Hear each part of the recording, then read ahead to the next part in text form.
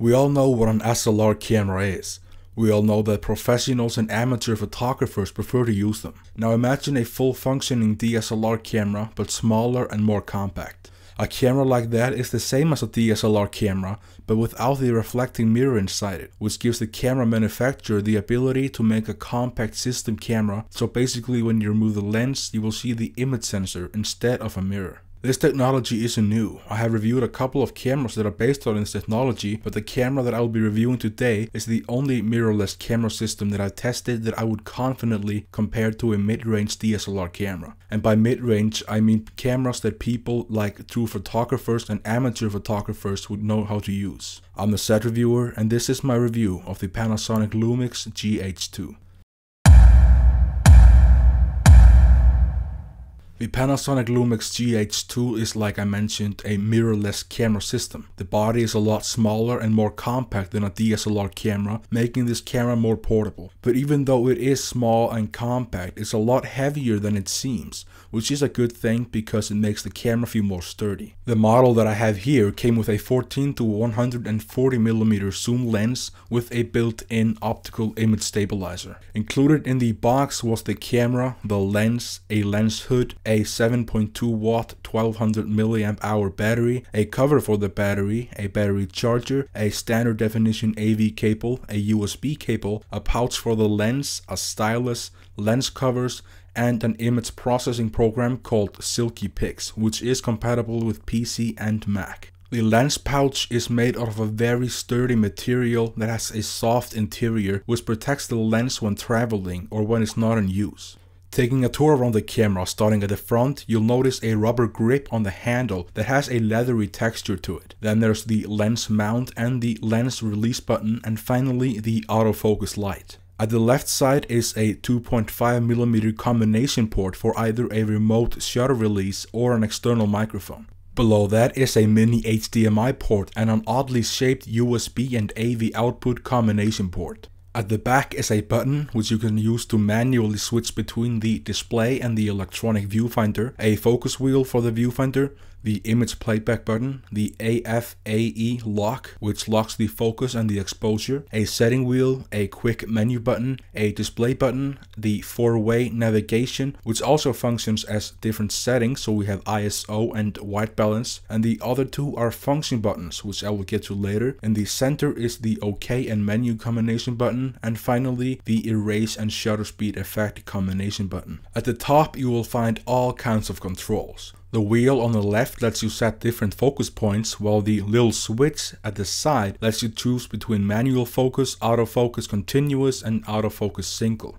Next to that is the flash release, obviously the flash, and at the top of it are two stereo microphones and a hot shoe mount. Then you have your different settings, as well as two little switches. The one at the top lets you select between single shot, continuous shooting, auto bracket, which takes multiple photos with different exposure settings, and the last one is a 10-second shutter timer. The switch below that is the on and off switch, and finally you have the shutter release, instant record button, and a third function button which I will get into later. At the right side you'll find the SD card slot, and at the bottom is a standard tripod mount and the battery compartment. The display is a very sensitive touch screen that is very detailed. You can use the touch feature to set different settings quickly, and you can also select your focus points. For an example, in autofocus, you touch an object on the screen and the camera focuses on it. In manual focus mode, you touch an object and the camera zooms into the object so you can focus more precisely. When the camera is on, there will be a small little icon on the display which you can tap on, and that will enable the camera to focus and take the picture immediately when you touch the screen.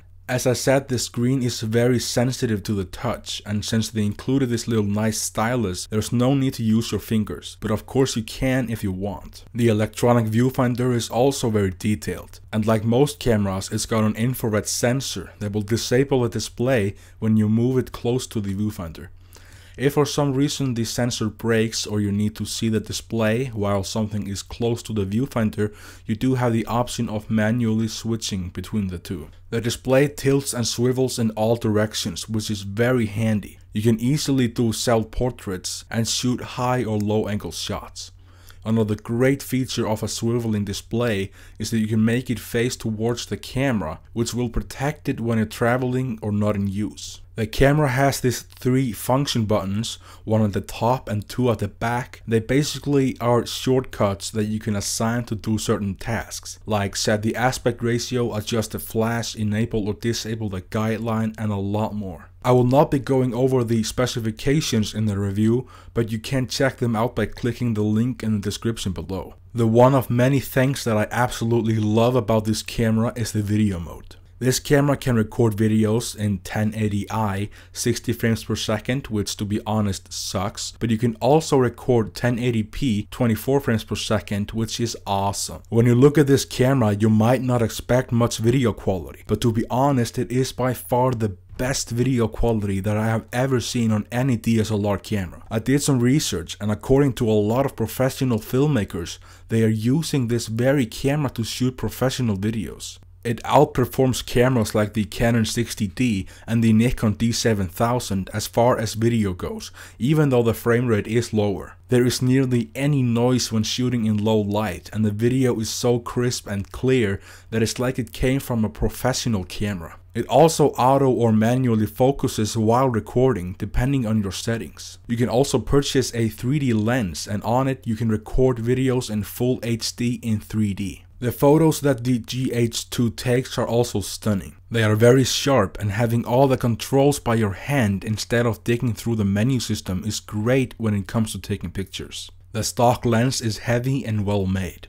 The zoom rocker has a rubber finish which improves the grip, but the focus rocker is purely plastic but very smooth. Despite all the good things I've said about the camera, there are some bad sides as well. I'm a guy with really big hands, so holding a compact camera like this for a long period of time can be quite uncomfortable, and the grip is pretty small. I would have liked to see a 3.5mm audio input instead of a smaller 2.5mm, because chances are that you will need to buy an adapter. It doesn't really cost much, so it's not really a big deal. 24 frames per second in video might not be a lot, and it's certainly no good for slow motion, but you can always decrease the video quality for a higher frame rate. There are so many things about this camera that I would love to talk about.